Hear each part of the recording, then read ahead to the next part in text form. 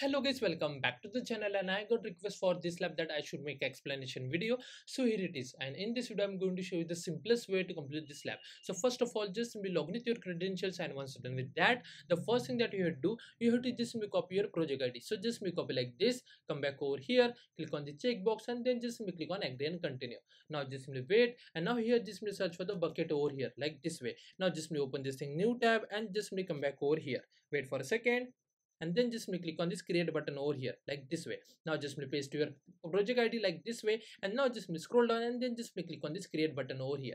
Now just click on this confirm over here. So you are done with the task number 1. Now for the remaining 2 tasks, what you do, just click on this dashboard and just activate your cloud shell. It will take a couple of seconds, so just wait for that.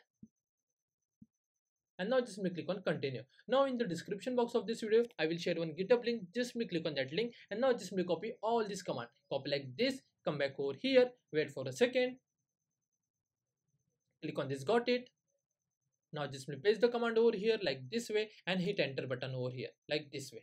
Now just click on this authorize. Now just wait for this command get execute, and once it's done, you are done with this lab and it's done. Now if you just simply come back to the lab instructions and click on the check my progress for each and every task, you will get a score without any issue. And if the score is not updated, no need to worry, wait for a couple of seconds and you will get a full score on this lab without any issue. Just simply wait and watch.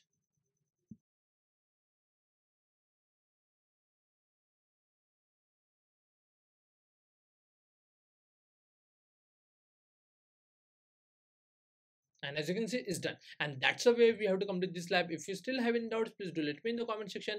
Thanks for watching and have a good day, guys.